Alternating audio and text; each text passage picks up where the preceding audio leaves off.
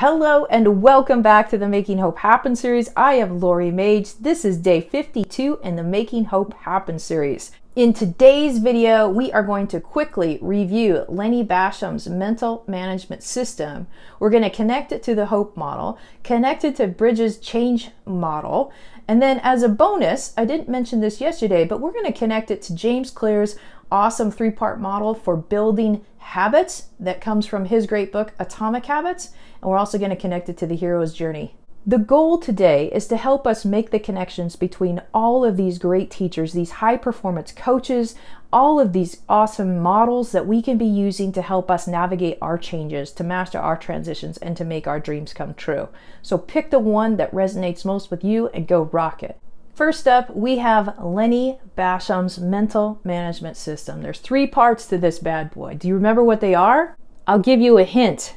We've got a C, we've got an SC, and we've got an SI. The C stands for conscious mind, the SC stands for subconscious mind, and the SI stands for self-image. The question we want to ask ourselves here is, what do I want to win at by when? This is the game we're playing. We want to define what it is we're going for. The book is called With Winning in Mind. So what do you want to win?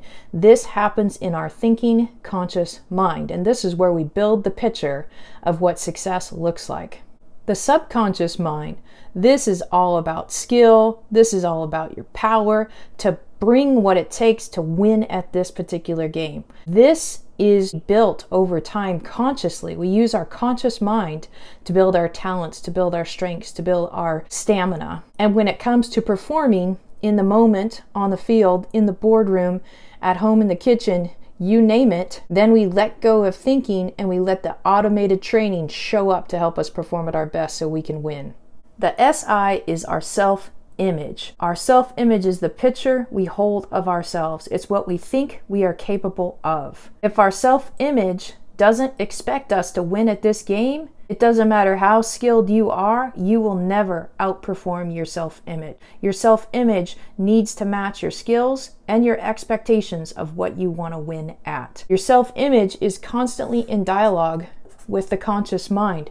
It's going back and forth, back and forth, back and forth. If your self-image is, I'm not the kind of person that wins World Cups, your conscious mind will limit your unconscious behaviors and skills, and you will not win at the game you're trying to win. Once again, we have, what do I want to win at? What is it going to take to win? What are the skills and attitudes I need to develop and the power I need to develop to be able to win at this game? Do I expect myself to win? Do I believe that I'm worthy and capable of winning this game? Now, let's connect this to the three-part hope model. All right, the hope model, the science of hope. Hope matters, and it matters a lot. If we want to feel fully alive and engaged in our lives, we got to have hope. And we're not talking about naive hope. We're talking about practical hope, hope that actually can take place. There's three aspects to the hope model. We've got to first have goals. Second, we got to have agency. We got to believe in our ability to close the gap between where we are and where we want to be. And the third aspect of hope, pathways. This is how we're going to actually close the gap between where we are and where we want to be. What do I want? Do I believe I can achieve it? What am I going to do every single day to make that happen? Now let's connect it to the mental management model. Goals, that all has to do with our conscious mind. This is, what do I want, right? So this is conscious mind. This is your conscious thinking. This is your target. This is the game that I want to win. This is the trophy I want to obtain. The second aspect of the mental management model is our subconscious mind. This is our habits of thinking, our habits of behaving, our habits in the language we use. This is all our subconscious mind. And the way that we're going to close the gap in the hope model is by performing. It's about showing up every single day and staying on the path and executing on the path. So the pathway is really our subconscious thinking. And the third aspect of the mental management model is our self-image. Do we expect ourselves to win? Do we expect ourselves to achieve this particular goal? And that has everything to do with agency. So that's the connection between the hope model and Lanny Bassham's mental management system. Next up, we have the Bridges Change River. This is the transitional model of change. That change is an event, but transition is where we actually turn the change into a reality. To help us manage change, we can refer to it as a river. We have a bank over here. This is the river, and this is the other side. This is once change has been implemented.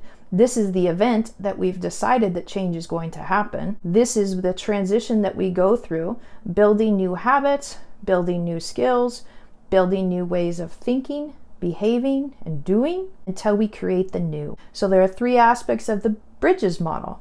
We have endings. This is where it all begins. This is when we've decided a change has to take place. Grieving is often associated with endings. We're saying goodbye, we're letting go of old ways of thinking, old ways of relating, old ways of doing things. This can even mean saying goodbye to loved ones. This can be saying goodbye to an organization you worked for. It could be saying goodbye to the old version of you. The second aspect of the change model is the neutral zone. The neutral zone is hard. You're in the middle of the river. You're getting tossed around. You're getting thrown around. As you learn new skills, as you develop new relationships, you build new habits. The neutral zone is hard work.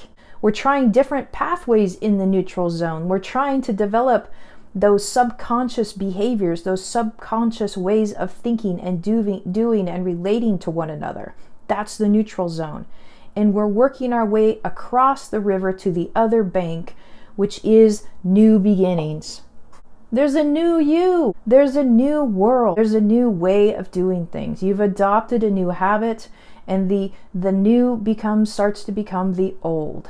This is the three aspects of the Bridges change model and how it connects to the conscious mind, subconscious mind, and self-image of the mental management system from Lanny Bassham.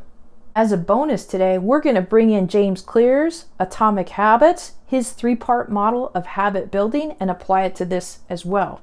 James Clear says there's three parts to building a really great habit. And the way that we can visualize the habit building process is three circles that are intertwined. The outer layer is the outcome that you're going for. This is what you're trying to achieve. The second layer is the processes that you're going to implement to help you achieve your outcome.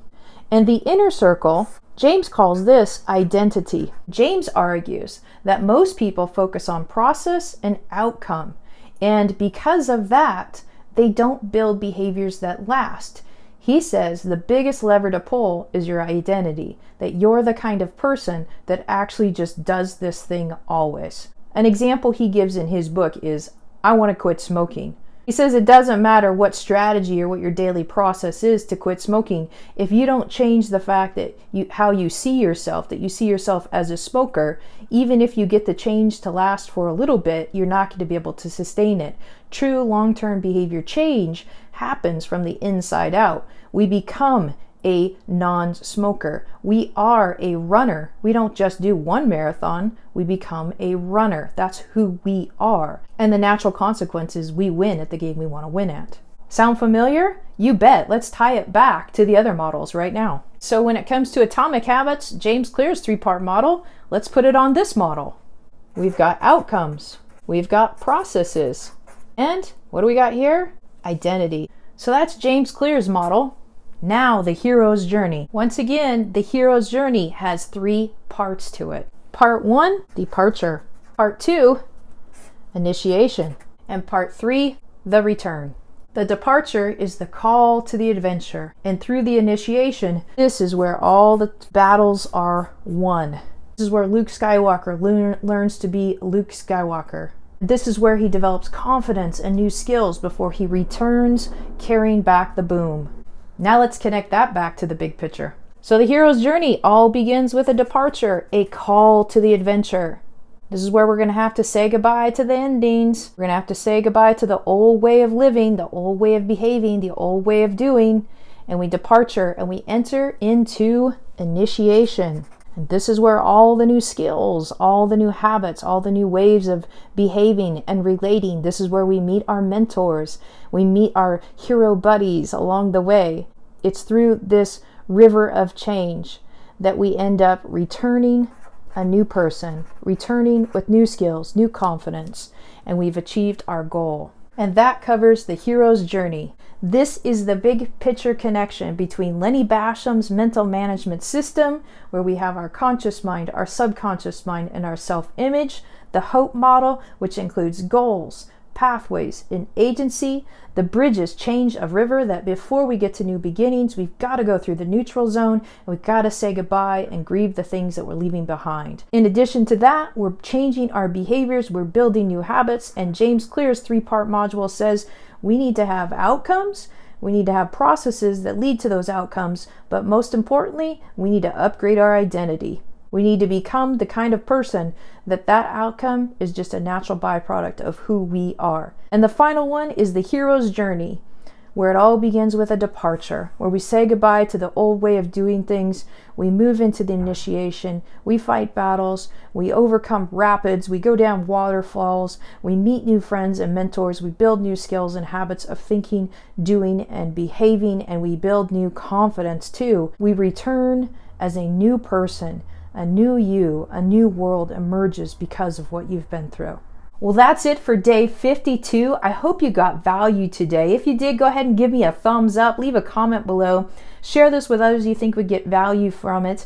And if you haven't subscribed to the channel, go ahead and hit that subscribe button and notification bell right now. I'll be back tomorrow as we explore more of Lanny Basham's mental management system to help us navigate those changes, master those transitions, and make our dreams come true. Have an awesome day, and I will see you tomorrow.